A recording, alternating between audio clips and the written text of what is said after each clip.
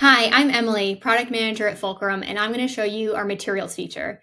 The Materials feature was built to help you unify materials that you use on a daily basis in your shop. It also helps improve efficiencies from quoting all the way through production.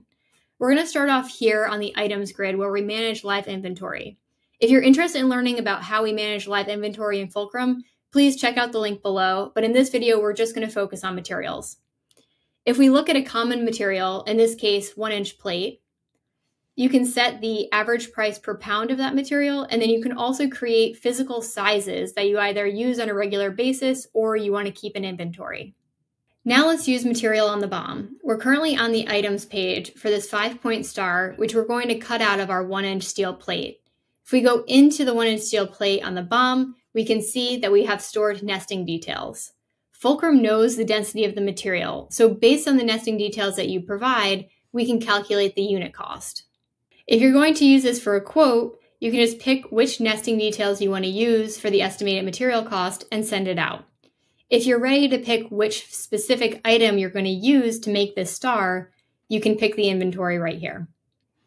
This is all the inventory that you have available for this 1-inch steel plate. Now that you've seen how we use material on the BOM, I'm going to show you how we use that information to make it really quick and easy for operators to add their drop or remnant back into inventory.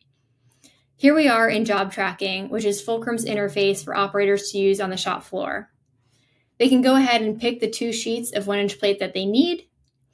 And then when they go to complete the operation, Fulcrum can automatically anticipate how much material they have left over based on the nesting details that you set up on the BOM.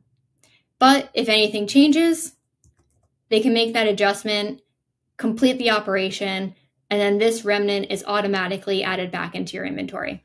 Let's see how we use material to make better purchasing decisions. We're currently in Fulcrum's purchase planning grid, where Fulcrum aggregates all of your material demand across the shop and makes purchasing recommendations. Here we have our 1-inch steel plate.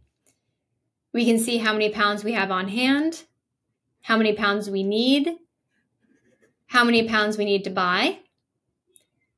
And we can create a PO directly from here, or we can go into the recommendation and see which jobs are producing this demand so we know what size sheets to buy. Once you know what size sheets to buy, you can start the PO for the material size that you need, and the PO is created. Thanks for following along. As you can see, the materials feature can create lots of efficiencies across the shop, from quoting all the way through production. If you're interested in learning any more about parts of Fulcrum that we covered today, please check out our other videos.